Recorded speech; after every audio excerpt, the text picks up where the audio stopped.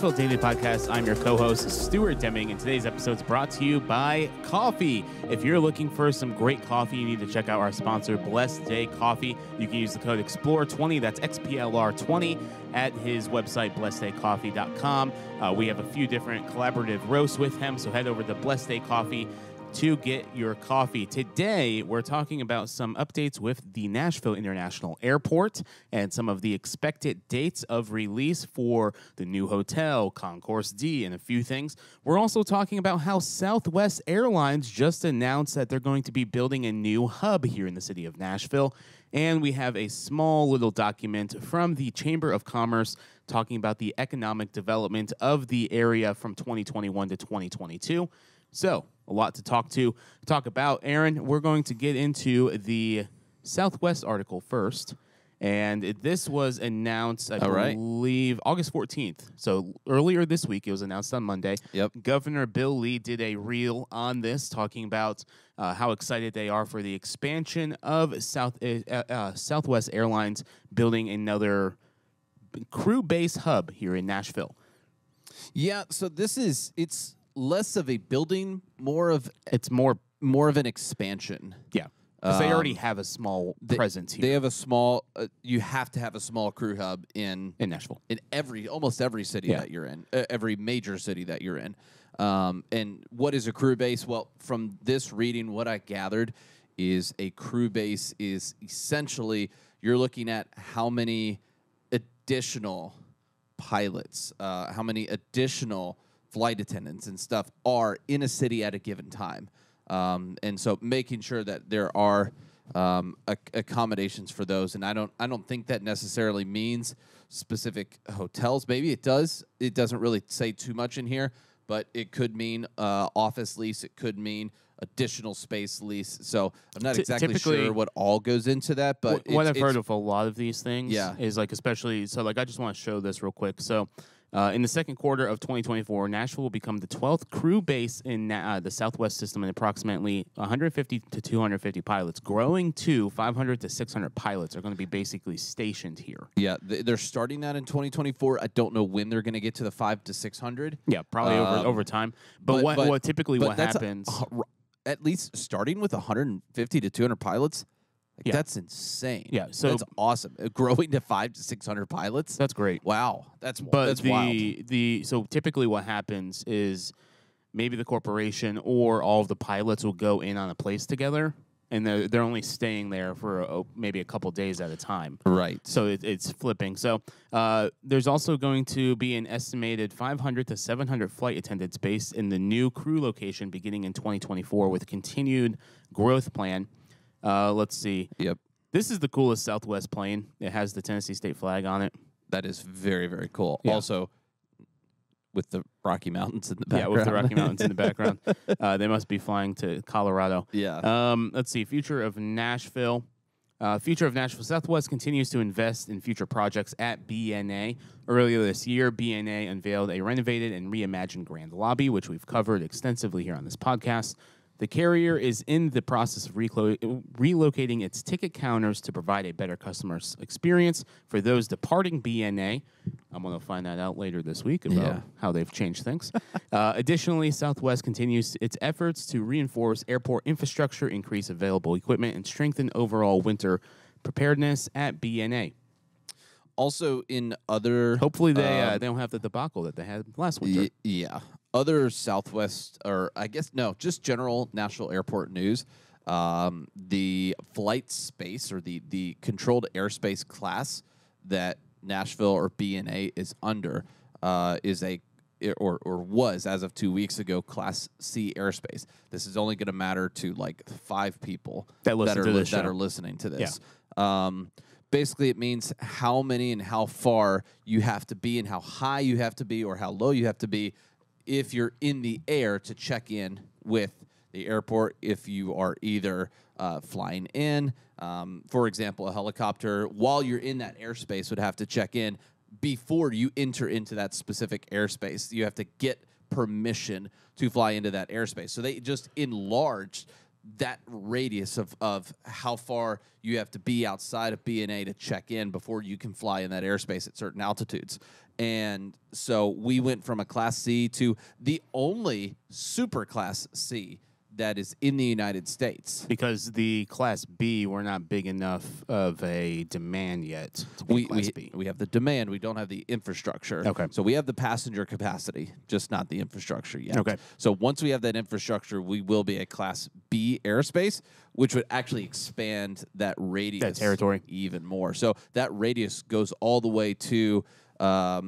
as far as the immediate radius of like the tightest you can be in that, there's two circles for this. Tightest you can be goes all the way to Vanderbilt, which is a huge expansion because it did not even hit. It hit right before the stadium. Yeah, because you could fly at Fort Negley and be okay. Correct. Yes. So now that's probably going to be an issue. Interesting. Yeah, so they expanded that immediate territory, and then the larger expansion goes past John C. Toon. Okay. Of that. So now John C. Toon did not have to check in with BNA before they took off. Now they do. Interesting. Yep. Super interesting.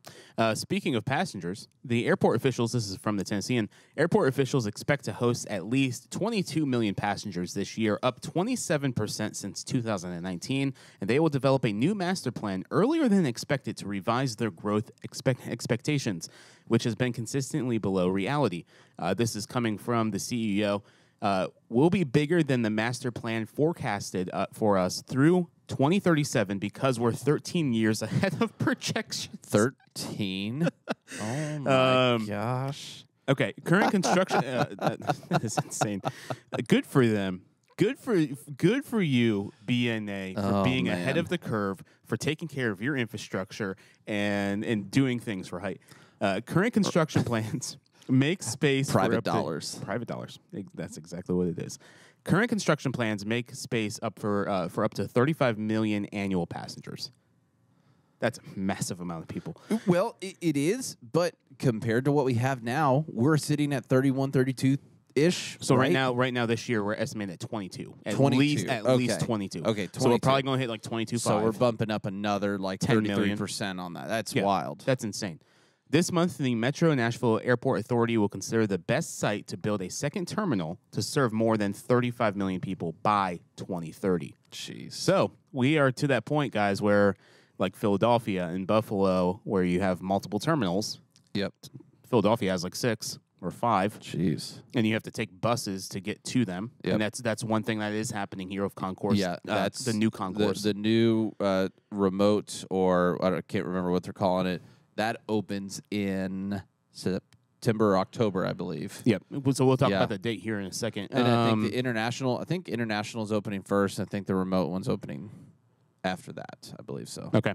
So a new concessions program, which has Party Foul and 400 Degrees and all of these different local Nashville restaurants. Yeah. Will bring the total shops, restaurants, and services to about 100 by the end of the year. Wow. So that's going to be 100 different local shops inside of the airport, which is fantastic. Okay, so these are projects that have been recently completed. So you have the Grand Lobby, which we've talked about. You have the unveiled a BNA monument sign at the entrance of Interstate 40. So it's that 45-foot or 40-foot sign, that brand new one. Bought a $1 million aircraft rescue and firefighting vehicle for BNA and 2 $1 million airfield snow removal sweepers. Nice. Okay, so coming this year, September 27th, opening of the new international arrivals facility and a mall with 15 new concessions. Yep. I believe that's right after you enter. Yep. Which is going to be great right there to the right. Yep. October 21st. This is all estimated. This can change. Opening of the new satellite concourse with 7 concessions. Satellite concourse, yep. Buses will transport passengers from the terminal. So now we're getting into, we're becoming like airports like Philadelphia or Atlanta. Not really, but December 31st. Not Atlanta, but we'll one day. One day. December 31st, opening first on-terminal hotel above a 3rd new parking garage. So that's opening potentially December 31st. When finished, the 3 parking garages facing the airport will together accommodate 7,500 vehicles. They are making money hand over fist. Oh, That's how they're paying for everything. The is the parking. December 31st. This one is exciting. Hopefully this actually works. Completion of Interstate 40 exit road widening from 1 to 2 lanes. Additional gates will also bring a total to 69 gates. Okay. Plans for the next 5 years.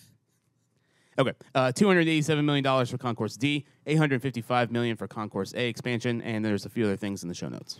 All right. Speaking of, Stuart, you mentioned 2030. The Chamber of Commerce, they have their, I'm going to make sure I get it right. Partnership 2030. Partnership 2030. So soon we're going to start seeing 2035 projections start to pop up because they typically do every 10 years for the project. So they did Project 20 and Project 2010. Yeah. So we're going to see probably 35 and 40, those planning things happening soon, which is wild. Yeah. But they put out a little like one sheet telling about like some of the progress on of that stuff. They've essentially completed the first year of their Partnership 2030 planning, fundraising, all of that stuff. So a little bit of the results with that, they had a lot of probably new partner investment, especially since they broke ties with the city officially financially. They raised $25 million for Partnership 2030 in the past year. And so that helps them implement their strategies around job creation, education, talent development, quality of place and livability. So that's there's a lot of stuff on there if you want to chime in anything else. But that was kind of the top of the report right there. So we're just going to focus in on the economic development, and then everything else you could read in the show notes if you wanted to click on it. So some of the highlights, this is from the economic development so this is 2021 to 2022. A top 10 U.S. metro for job growth 10 years in a row. Number 6, top city for job seekers in 2022, according to Money Geek. Number 4, metro for economic strength in 2022, according to Polycom. Number 1, metro for the most economic growth in 2021. So that's some highlights for the last year and a half. Yeah. So as of last year, these are some of the job announcements. 38 total announcements, 16 from expansion, 22 companies relocated here. That's great. 16,545 new jobs. So 1,430 from expansions, 15,115 from relocations. That's great. So capital investment into this Middle Tennessee market, $2.96 billion. Jeez. 2.38 of that billion was from relocations. This really, really makes you think, like, everybody who, if you go to our page on Explore.Nash, we talked about this yesterday. Many people who are complaining about the new Nashville when we talk about developments on there, it makes you wonder, like, does that person stop and think, would I have this job if Nashville wasn't the new Nashville? Oh, that's so true. It's a great question to ask. That's so true. So this was over 5 million square feet either purchased or leased in the last year. So that's awesome. So if you guys want to see more of this in the show notes, head over to NashvilleDailyPodcast.com. There you go. All right. Let us know what you think. B&A is going to be the place of focus. If you want to know in the projections of, like, when will Nashville stop being at its peak? It's not. You'll see the airport stop expanding and moving until we're as big as Atlanta. Yes, unfortunately, the thing about us is our airport's a lot closer than Atlanta's to the downtown. That's very true. Okay, bye-bye.